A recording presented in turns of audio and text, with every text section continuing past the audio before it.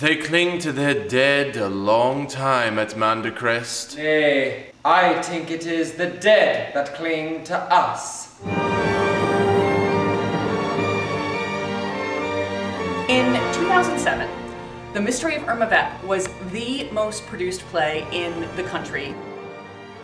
And I was fascinated by that idea. I was like, why? What is it? It's silly and it's terrifying. It's tender and it's really sad.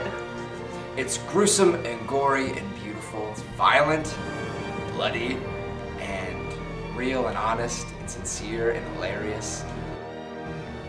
It's non-stop. It's a ride. It's almost a ride.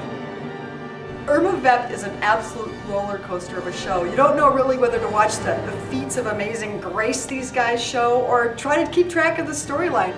You have 2 actors and like 7.5 characters, 34 costume changes. Can they do it? Can these 2 people engage me and thrill me and bring me along for this ride? And I think you're really rooting for them the whole time. Like, yeah, you can do it. Lady Irma liked it bloody.